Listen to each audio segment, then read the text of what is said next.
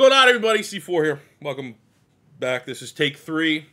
Too much swearing in the other ones. And I think I can be a little more professional so this video doesn't get demonetized. Maybe make a couple bucks off my utter misery here on New Year's Eve. The worst loss of the season for the Philadelphia Eagles as we fall 35-31 to, at one point, the 3-win Cardinal team. Now they have 4 wins. And that score's not even reflective of the game. 7 of Philly's 31 was a 99-yard pick six by Sidney Brown, the Canadian, which was awesome, right? But the reality was that was red zone. Like, that should have been 7 points more on the Cardinals side, less on ours. That was like a fluke play. On top of that, right, we got the ball. Arizona tried like a stupid onside kick, like a Dan Campbell-esque decision. We started final drive, midfield, got a holding penalty, and then we had 3 of the worst play calls you'll ever see. 3 play calls offensively that reflect everything that's been wrong with this Eagles offense this season. We settle for a field goal. We get the ball to Arizona, blow their way down the field. It is what it is, man. We, like the Dallas Cowboys, we got exposed embarrassingly against the Cardinals. At least the Cowboys did it early in the season. We did it when the 1 seed was up for grabs still, somehow, in the NFC. When the 2 seed, especially after Dallas losing yesterday, or Dallas winning and Detroit losing yesterday, was up for grabs. And just absolute failure. Absolute failure. The offense was better today, but when it mattered, everything that's wrong with the offense brought its head up. When this game mattered to put it away. Defensively, be it Sean Desai, be it Matt Patricia, this was the worst defensive game of the season. And I'm going to say a hot take thing. It's going to sound hot takey, but then when I explain it, has a little bit more logic behind it. So let me get to it. I think the Eagles should fire Nick Sirianni. I've seen enough this year to go, he's not the guy. And that sounds incredibly reactionary. Throwing him under the bus. We're in a losing skid. We got the talent there. We just went to the Super Bowl last year. ABC. We've already found out the offense, right? Nick Sirianni got the head coaching job here in Philadelphia because he was the offensive coordinator of the Colts. And then, very, very quickly into his tenure here as the head coach and play caller of the Eagles, the offense that supposedly got him this head coaching job, he demoted himself to give it to Shane Steichen. And then we saw last year what was an amazing offense. We're like, holy, Shane Steichen, Nick Sirianni, let's go. We made the right hire. And then Shane Steichen goes on, gets a head coaching job for the Colts, a team that has half as much talent as the Eagles, and they would beat the Eagles by 2 scores right now. The Colts are going to go to the playoffs with Gardner Minshew, and Philadelphia has no identity on the offensive side of the ball, no consistency with the play calling, and has a team that, for as many things they've had to play for during this losing streak, has failed on every single opportunity, and that is a reflection of the head coach. Now, the reason why I think Nick Sirianni should be fired, and you could justify firing him, is like much like Bill Belichick, maybe not so much now, it's wearing a little thin, probably due to the quarterback spot, but for much of the success of the Patriots, it was Bill Belichick's team because he was the GM and the head coach. But he was the GM. That was Bill Belichick's team, right? For better or for worse, Dallas was Jerry Jones' team. Dallas felt like it didn't matter who that coach was. It was Jerry Jones' team, and you're the coach. That is what Philadelphia is. This is Howie Roseman's team. Howie Roseman, like a Madden rebuild. Last year we went to the Super Bowl. Howie Roseman had a 92 overall Madden team. He had this car, this 92 overall Eagles car. But last year, that car was like a driver's ed car. You know when you have the driver's ed car, you have the 2 steering wheels, 2 sets of brakes? You had Nick Sirianni in the driver's seat, right? And, you know, he's like, oh, my play calling kind of sucks. I'm kind of wobbly. I can't check my blind. I don't use my blinker, all that stuff. And luckily, in the instructor side, we had Shane Steichen last year for the offense. So it's just like, hey, it's okay. Let's calm down. We know what this team's good at. We know what this team's bad at. Let's get Jalen Hurts going. RPOs, quick throws, run the football, and when it's time, man, we can hit A.J. Brown deep. We can hit Devontae Smith down deep. We can call up a Dallas Goedert screen pass, bubble screen. That works, right? And it worked. Those 2 combined with a lot more than we all thought on Shane Steichen's plate, keeping that car on the road, was able to go to the Super Bowl, right? And Nick Sirianni brings value. Clearly a player's coach. Clearly, like, he's supposed to be the guy that gets these guys ready to go, motivated. Especially, he showed that immediately when he demoted himself and gave his offense to someone else last year when this offense was good. So, this year, we have him by himself. There's no instructor in the other seat. It is Brian fucking Johnson. And this 90 team still has spinners, still got 20s, still got 220 subs, 212-inch subs in the back, right? We got the backup camera pre-installed. It's an older car. We went aftermarket, got the backup camera in there.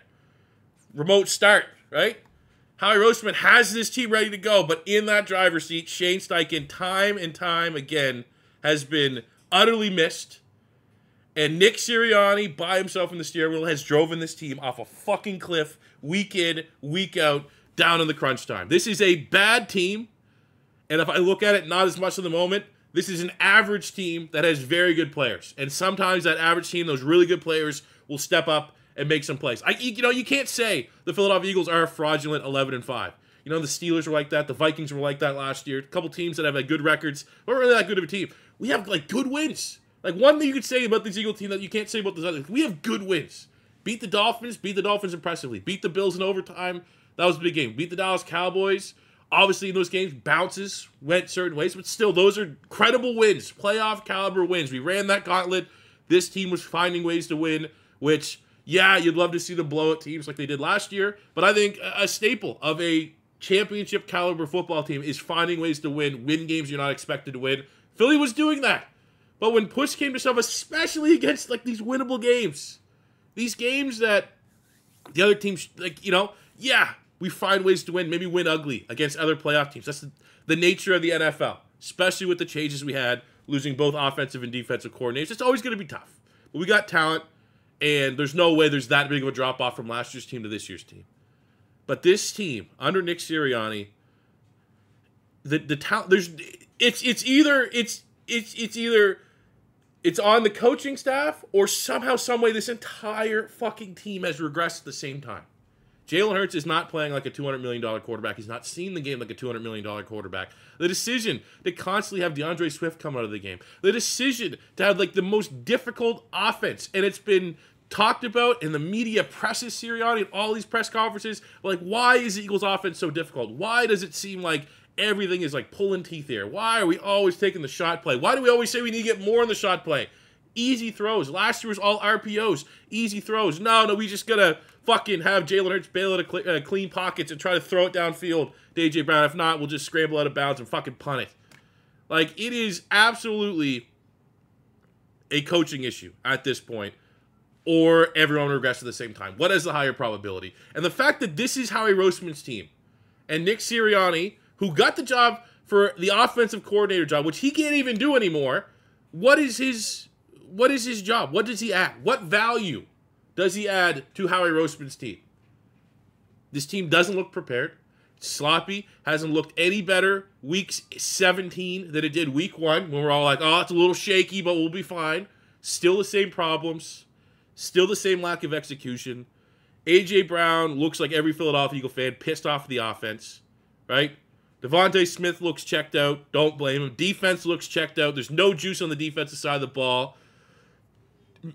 Bizarre decision to, like, just, how do you not outright fire? Like, that, you lose respect for your coach. First of all, the defense probably generally in that building pissed off that Sean Desai got fired. No one wants to see their coach get fired. But then not to have, like, just that, like, passive-aggressive, like, we're not going to fire you. We're just going to make you go to a different spot. We're going to have Matt Patricia step up, but you're still going to be here. Like, that's a lack of balls, lack of decision-making, and, like, that is an epitome of, like, everything that is currently wrong with this Philadelphia Eagles. And my argument is this is Howie Roseman's team. Much like some of those other teams, Bill Belichick, Jerry Jones, there are some teams that it is very much. You look at Shanahan in San Francisco, you look at McVay in L.A., you look at,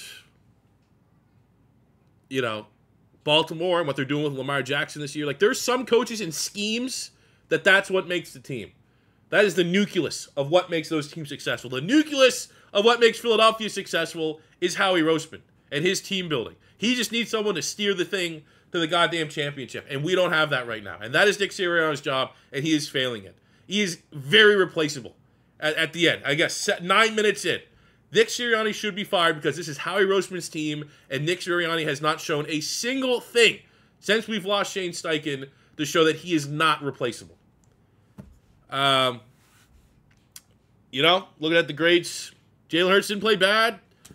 Also didn't play great. 3 touchdowns, 1 pick, 25 yards on the ground.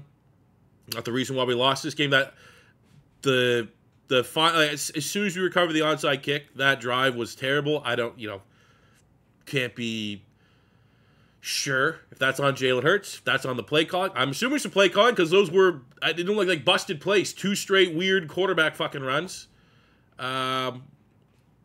It's definitely not Jalen Hurts' fault. Plus, we just didn't have the ball. This is 100% against on the defense because literally at one point, it was 30 minutes to 9 minutes in terms of times of possession between the Cardinals and the Philadelphia Eagles. This offense isn't maybe last year we could get by with that because the offense was efficient last year. Not this year. Absolutely can't. We need as many times as we can because this offense is zero signs of consistency this year. We just didn't have the amount of reps that an offense as slow and prodding as ours needs to really have to have an effective game. But it wasn't a bad game from Jalen Hurts. I'd give him probably B+. The run game, DeAndre Swift had a lot of juice. A nice one-handed catch, just far too much not using him. It's very frustrating. It's like Deuce Staley's back on this team again with the running back rotation. I get it, all right? If the argument is Kenny Gable's a better pass protector, that's why he's out there, fine. But some of these designed Jalen Hurts runs, just fucking give it to Swift. Hurts, if it's his knee, if it's the money and he wants to protect himself, whatever it is, he is not athletic looking this season at all. He's made 1/10 of the athletic plays that he made last year. Fine. Fucking shave some of these off. Jalen Hurts only should be scrambling on broken plays and fucking sneaks. No more design, because you're just taking away reps from DeAndre Swift, who actually shows signs of juice, who actually can make plays, can make guys miss the whole field. Jalen Hurts not doing that. You look at some of that big touchdown that Jalen Hurts had a year or two ago against the Saints where he broke Buddy's ankles and opened. That's not the guy we have right now under center. It's probably due to the injury, which is fine, but make the fucking adjustment to run the ball. DeAndre Swift, our most explosive player with the ball in their hands right now. Brutal, man. DeAndre Swift gets an A. He was awesome today. Everyone up, the play calling, again, it's like the only thing that makes sense is Deuce Staley's there somehow. He found his way on the sideline after he got fired. Brutal. Absolutely brutal. Receiving, just wasn't a whole lot of, wasn't really missed plays. I felt like, look, A.J. Brown, 4 of 5. 5 targets, 4 catches. Dallas Goedert, 5 catches on 6 targets. Julio, 2 of 2. Devontae had a chance at a play, but again, that play there would have been awesome. Maybe last year's team with the better chemistry, just maybe even earlier in the season where we got those breaks to go. It was a blitz. Jalen Hurts threw a little bit of a, classic Jalen Hurts pass, a little underthrown. But it's a play that you see Devontae Smith make, right? But again, that was a blitz. That's our fucking blitz, Peter? That is garbage. That is throw a fucking slant. I can call that. Why are we throwing, it's play when they call the blitz, the all blitz, here's what we're going to do. We're going to have fucking Jalen Hurts throw off his back foot to the sideline to try to hit like a looping no-look over the shoulder. Why is everything so complicated? Throw a fucking slant. You got Greg Dortch running slants on 3rd down on the other side. We have Devontae Smith and A.J. Brown. We can't find a way to make it fucking easy. It's unbelievable. It's unfucking believable. This fall from grace is 100% worthy of the overreaction of saying, clean shot. Absolutely clean shot. Not a single fucking person. I don't care that Jalen Hurts is BFF with Brian Johnson. Came from Florida. I love Brian Johnson of Florida, what he showed with a little bit of Anthony Richardson. Should work. I don't care that he's fucking Jalen Hurts' butt buddy. Best friends going. Butt bodies. They're 2 peas in a pod. Carson Wentz was like that with Press Taylor. That is the one comparison. People always say you can't compare Jalen Hurts. You can't compare all these guys with each other. Right? But they're being butt bodies, right? I don't care that they hang out all the time. I don't care that they're best friends, okay? Don't care. It's clearly, is there something there? Is Brian Johnson saying what Jalen Hurts is doing is fine? What Brian Johnson is, give Jalen Hurts, he's a $250 million quarterback, okay? He needs, it's brutal, man. Absolutely brutal.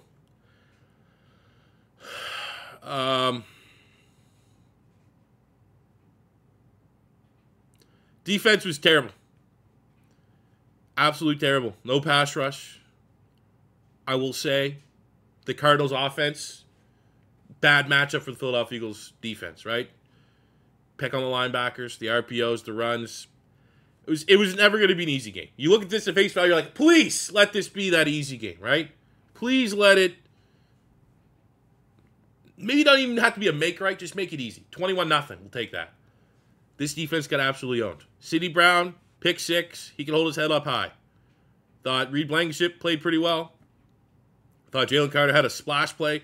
But, like, no pass rush, non-existent pass rush. What, we have 1 sack to Jalen Carter, and really it was just more of like Kyler Murray tripped, right? So the pass rush is non-existent. The secondary is still inexperience, lack of athleticism, right? Eli Ricks got fucking wrecked. They target when you know you got to get a play. You target James Bradbury.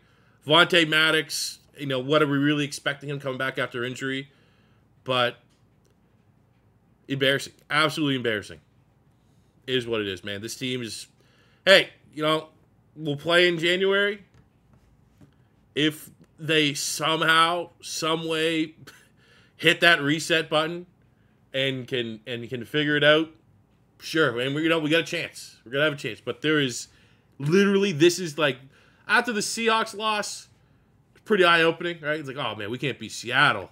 Like, I don't even think, why are we even hoping and cheering for, like, maybe for the 2 seed getting either path? We're not beating any playoff caliber team right now. This is like the needle of like, ugh. Okay, well, we're gonna get 1 extra loss in January at this point.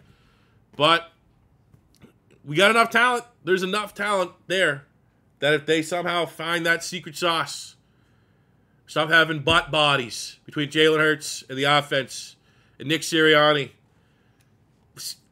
Nick Sirianni needs to coach like his job's on the line. That's what I need. I need to see that sense of urgency. I don't need to see him come to the press conference, say we gotta do better, we gotta self-scout, that's on me. Like, you're gonna lose your you should be on the hot seat right now. Like the same with Ron Rivera, the same with fucking the Falcons coach, the same with you know, all these guys that are terrible, that are going to be fired, right? Bears coach, baby. Nick Sirianni needs you right there because you have no redeeming qualities right now. You are adding nothing to this team, and Howie Roseman can just see, like, I still have this roster for another year.